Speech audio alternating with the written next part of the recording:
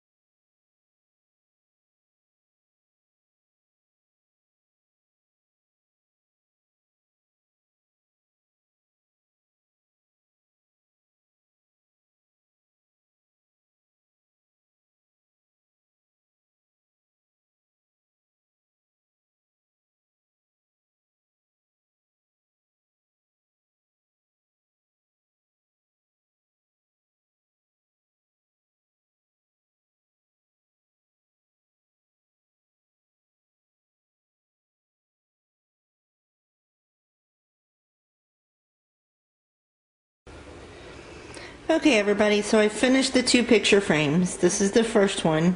It was already shaped like a little house, and I didn't do too much here. I tried to keep it kind of simple. The first thing I did was I put some Recollections flowers on there, and I used Tim Holtz accoutrements in the middle. And then I took the Tim Holtz heart key and glued that down. And then I took this butterfly and this heart from... let me see, sorry. That is Studio 112 collection. Totally dizzy, I know, sorry. And then I put a cameo up here from Silhouettes. And that's pretty much all I did. I used Mod Podge on the butterfly and the heart over here, and then I just used my glue gun to glue everything else down. So that's pretty much all I did to this frame. I think I wanted to keep it cute and simple, so I think I accomplished that. So that's that one. Now the second one, I completely altered. This was actually a picture rather than a picture frame. And I've been wanting to do a nameplate for months now to put on my desk for when I'm filming and stuff. And so I finally... I don't know, inspiration just hit me, I guess. I did this nameplate. It says Messy Desk Crafts. It's got my name on it. And then, let's see, I used the strips from the Tim Holtz Tattered Time collection, which is the same thing I used for my round container mini.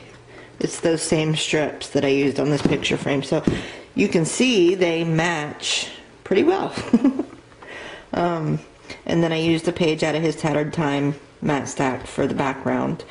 Now this was a picture, so it actually had a background, and I liked the border of the original picture, so I kind of left it as the border of this.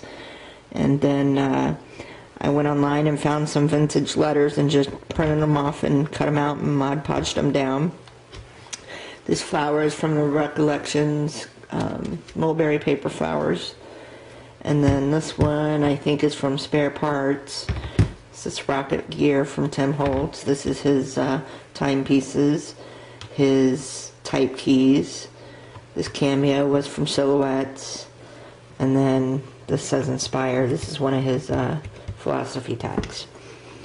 So that is my picture frame, or my picture, my nameplate, and my picture frame over here.